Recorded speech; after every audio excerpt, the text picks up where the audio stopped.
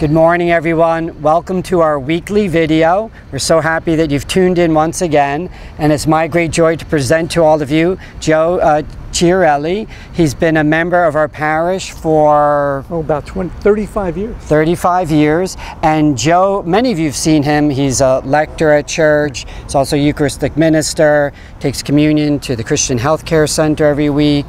He's been very helpful to me. He's also been a member of the Pastoral Council that we just recently reconstituted. Been very helpful to me in the formulation of our pastoral plan that we as a staff and as the Pastoral Council have come together and kind of drawn up a plan where what we plan to do during the next year. So Joe and I will be talking more about that in September, but I just wanted Joe to share with all of you his thoughts, well, his history here in the parish, maybe a little bit more. 35 years, a lot has happened, and anything else you want to talk about. He's involved in so many things. So it doesn't seem like it's 35 years.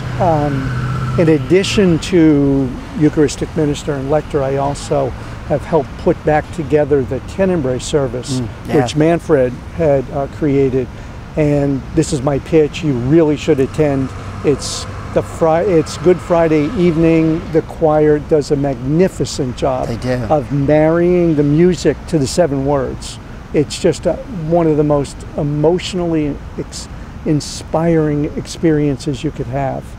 So it's that. I agree. I was the 7 last words of Christ. It was really beautiful. My first time, obviously, attending last year.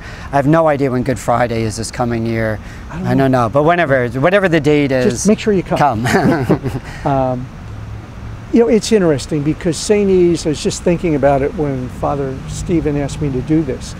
And I think the thing that makes St. E's special is the percent of involvement of the community in all different aspects. We have what, over 60 ministries? 63 ministries. And it's everything from Sacred Heart School to the sacristans who make sure that all the liturgies are prepared adequately and accurately, to Cornerstone and the Giving Tree.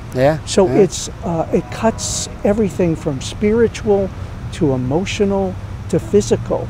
And I think that really it's the glue for a lot of the people in this town, and strongly recommend that people, step back and say, well, what could I do that is of service to others, but actually that also links me to other people here. You know what I'm thinking too, when we share the pastoral plan in September, this thought's just occurring to me right now. Maybe we could also make available the ministry guide.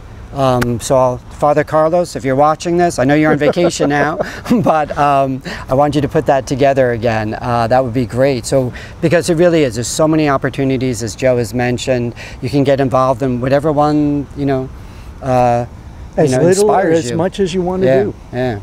So, well, Joe, thank you. Thank you for being such an active member in our parish, and hope many of you will also follow Joe's example and be involved as much as you can. I know many of you are doing that already, but it's an open invitation. The door is always open.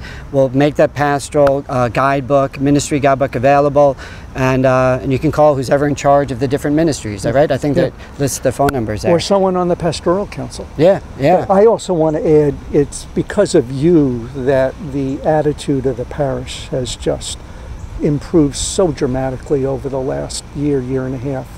You've been a blessing and a comfort for everyone here. It's been great having you here. Well, thank you, and it's been great being with you guys, and we have a wonderful team, I have to say. So, and all of you wonderful parishioners that make this such a great parish. So thank you, Joe. Thank you. Thank you, all of you. We'll see you at church.